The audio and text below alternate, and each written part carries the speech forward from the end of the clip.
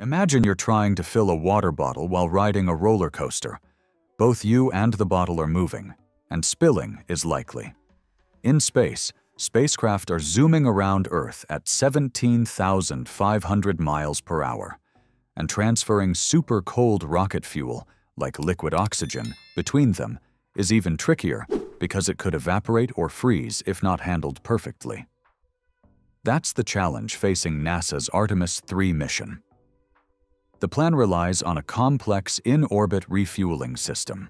Multiple tanker Starships will launch propellant up to a fuel depot in Earth orbit, where the Starship Human Landing System will then top off its tanks before heading to the Moon.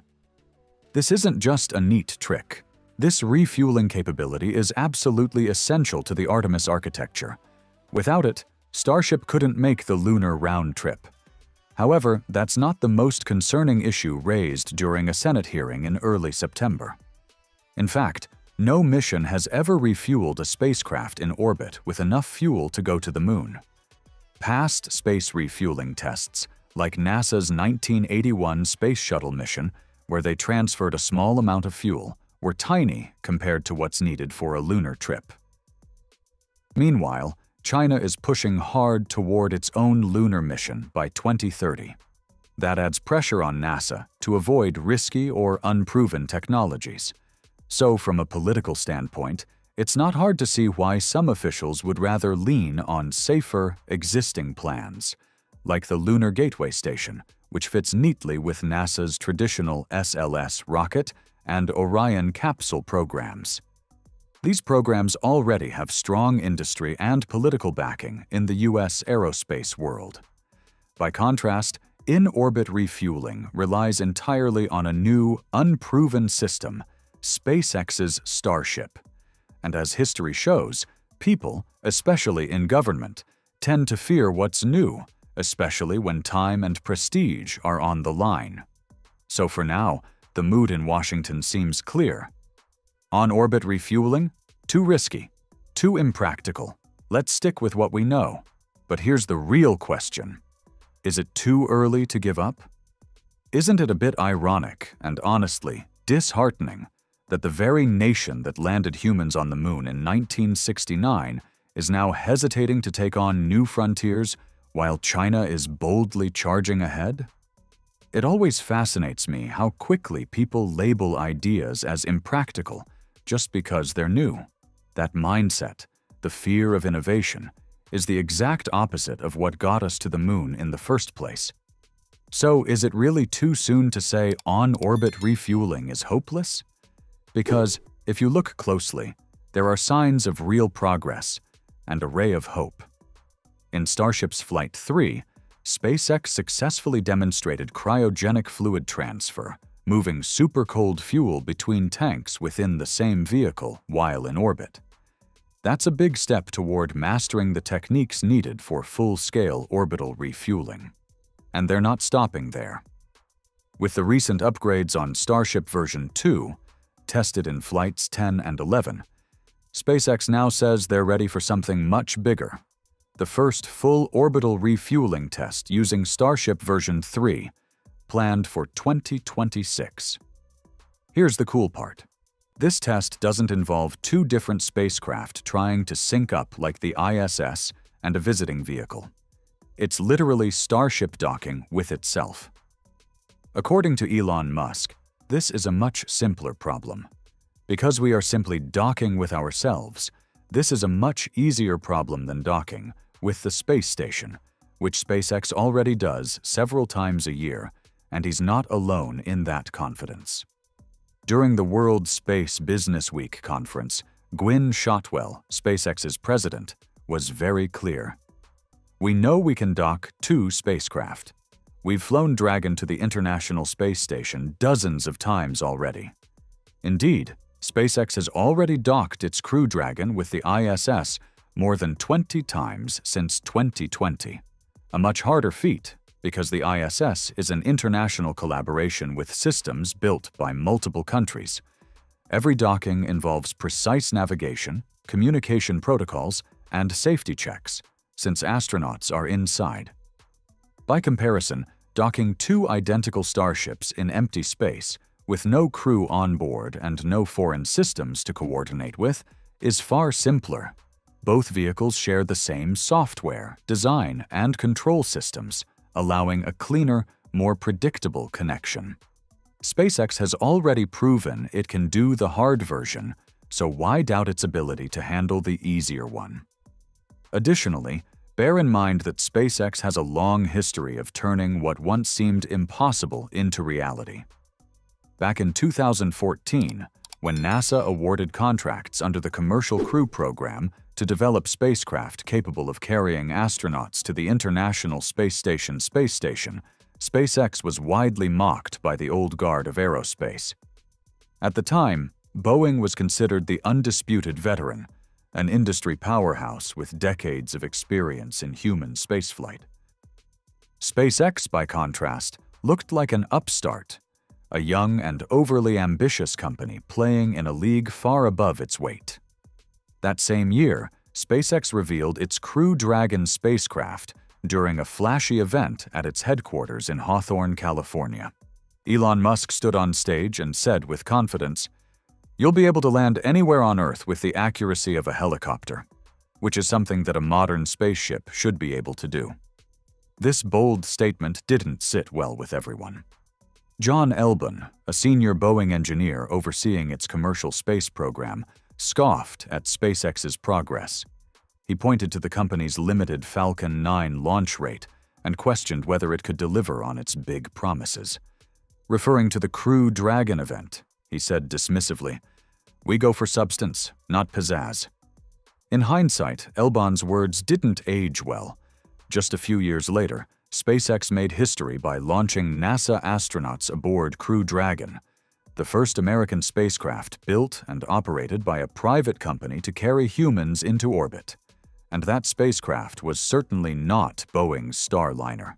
Since then, Crew Dragon has been flying regular missions to the ISS under NASA's contract, while Boeing's Starliner has faced repeated delays, safety concerns, and technical issues.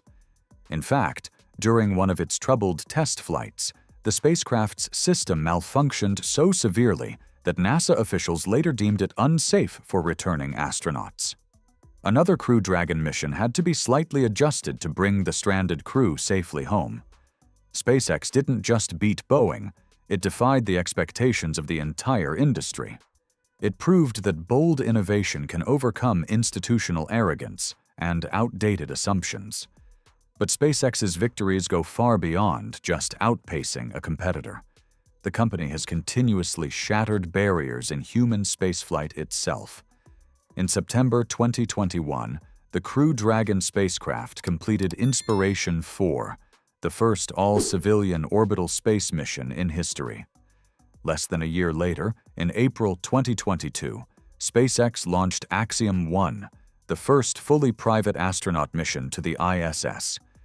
That success was followed by 3 more Axiom missions, each expanding the boundaries of commercial human spaceflight.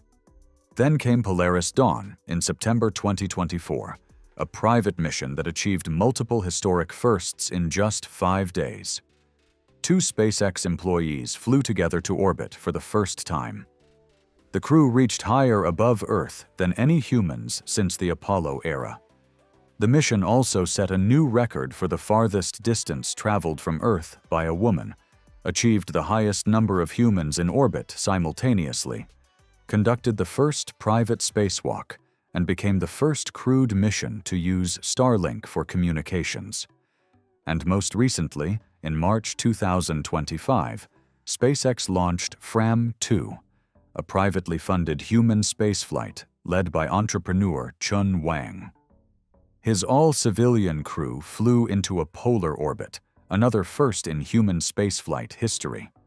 From launching astronauts to pioneering all private missions and setting orbital records, SpaceX has shown that what once seemed unrealistic can quickly become routine. If history is any guide, calling on-orbit refueling impractical might someday sound as short-sighted as doubting that a private company could build a spaceship at all. Of course, The success of the Dragon program is just one of many examples that showcase the breakthrough spirit of SpaceX. That spirit largely comes from Elon Musk himself, the driving force and soul of the company. Musk is famous for his intensity, relentless focus, competitiveness, and willingness to take on extraordinary risks. Whether it's making bold business moves like the Twitter acquisition or designing rockets and self-driving cars, with an unflinching tolerance for failure, he consistently pushes boundaries without worrying too much about the consequences. At the core of Musk's mindset lies a philosophy inspired by video games. According to Walter Isaacson's biography, Musk sees life as a kind of strategy game, one where risk, failure, and adaptation are constant. He's particularly fond of a multiplayer game called the Battle of Polytopia, where players build empires, compete for resources, and fight for survival. Musk has spent countless hours playing it, sometimes even to the point of disrupting his own schedule. But for him, the game isn't just entertainment, it's training. One of the key lessons he draws from it is simple yet profound. Don't fear of losing. You will lose, Musk said. It will hurt the first 50 times. When you get used to losing, you will play each game with less emotion. That perspective perfectly captures how he approached founding SpaceX, arguably one of the riskiest ventures in modern business history. Musk has often admitted that when he started SpaceX, he believed the chances of success were less than 10%. He fully expected to lose his entire investment. But instead of being discouraged, he accepted that possibility and moved forward anyway. His belief in humanity's future as a multiplanetary species and his passion for advancing rocket technology outweighed any fear of failure. So he chose to act, even knowing that the most likely outcome was total loss. The early years of SpaceX proved just how risky that decision was. The first few rocket launches ended in explosions, costing millions of dollars and putting the company on the brink of collapse. Public criticism was relentless. Many called Musk reckless or naive, but because he had already gotten used to losing, the emotional impact of each failure was smaller than one might expect. Instead of retreating, Musk and his team treated every explosion as data. Each failure revealed a weakness, and each weakness became an opportunity to improve. They iterated quickly, learning faster than anyone else in the industry. It was like playing a game over and over, losing often, but getting a little better each time until they finally won. Musk also applies what could be called strategic pessimism, accepting the worst possible outcome early so that fear no longer controls the decision-making process. By preparing for failure mentally, he neutralizes its emotional power. It's a kind of exposure therapy for risk. Once you accept that losing is survivable, the fear disappears, and you're free to think clearly and act boldly. That mindset, embracing failure, learning fast, and refusing to quit, has become the foundation of SpaceX's success. It's what turned impossible goals, like landing rockets or flying civilians to space, into everyday reality.